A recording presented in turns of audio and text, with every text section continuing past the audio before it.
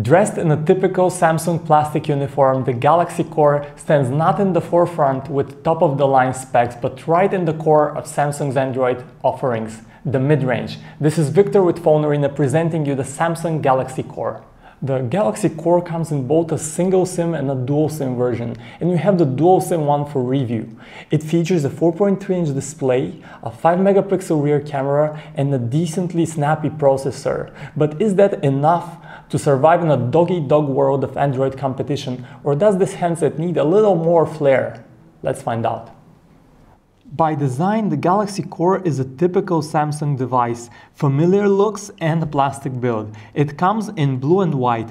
The handset is fairly thin and lightweight too. It is also relatively compact and easy to use single-handedly. There's a single physical home key on the front, the lock key is on the right side, and the volume rocker is on the left. The buttons conveniently protrude a bit and have nice travel to them. The micro USB port is located on the bottom of the device, and up top is a 3.5mm headset jack. The 4.3-inch LCD display on the Galaxy Core features a middling resolution of 480 by 800 pixels. It is not razor sharp, and you notice slight pixelization, but it has one bigger flaw. The display is bright enough for use indoors, but outdoors it's too dim for convenient use. Samsung also saved an oleophobic coating, and that means that the screen quickly gets covered in greasy smudges, making it hard to read and forcing you to wipe it clean way too often.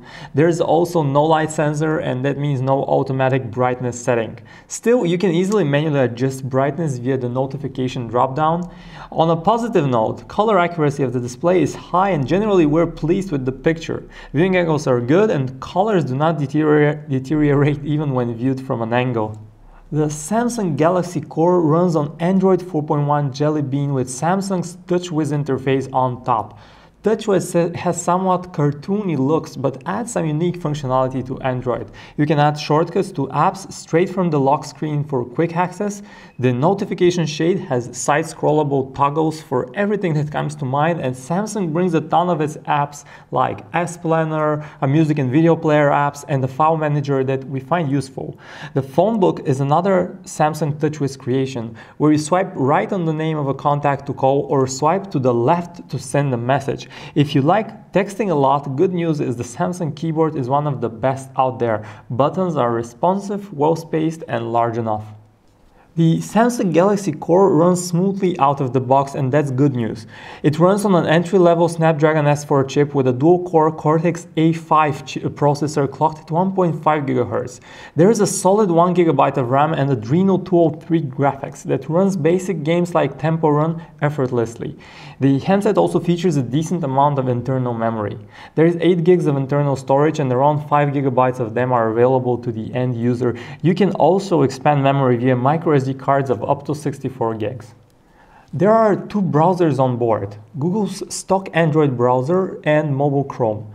Both of them work very well. Scrolling around web pages happens without a stutter, and zooming in and out is sufficiently smooth. The Galaxy Core supports both Wi-Fi, BGN, and 3G connectivity. Other options include GPS, Bluetooth, and FM radio. The Samsung Galaxy Core sports a 5-megapixel rear autofocus camera with a single LED flash and a VGA front-facing shooter. The camera interface is rich in features. You can select scenes, effects, exposure, white balance, and ISO. There is no HDR mode built in, but burst shot is there and allows capturing up to 20 images in rapid sequence. Good news is the 5-megapixel camera captures very decent photographs. They do not stand out with anything in particular, but they hit all the bases. Colors are not skewed, detail is sufficient, and the exposure is accurate. One slight niggle is that the camera is too slow. It takes more than 4 seconds to start focus and capture an image, for instance. Video recording maxes out at the low 480p, but the actual quality of the recording is satisfactory. Colors do not deviate dramatically, exposure compensation works relatively well, and the footage is suitable for casual use.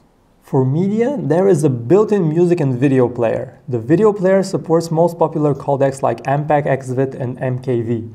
For music, there are two applications to pick from: the Samsung Music Player or the stock Android Play Music. We're content with call quality on the handset. On our side of the line, voices sound clean, just a bit on the quiet side. Our callers on the other side of the line also recognize our voice easily, but notice that outside noise gets picked up and there might be issues in noisier environments. The handset only has a single microphone and no noise cancellation technology.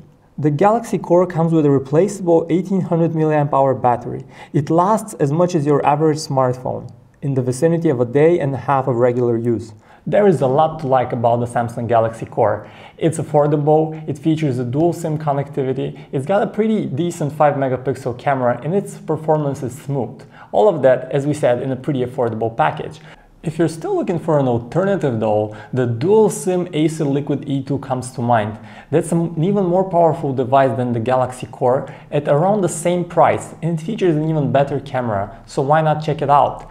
And if you don't really count on the dual SIM functionality for your daily operation, maybe you can take a look at the Nokia Lumia 520, a Windows Phone 8 based device that is very affordable and allows you to experiment with a new platform. All in all though, the Samsung Galaxy Core has no fatal flaws. It's a decent smartphone that you can take a look at. And for an in-depth review, feel free to check out PhoneArena.com. Thanks for watching.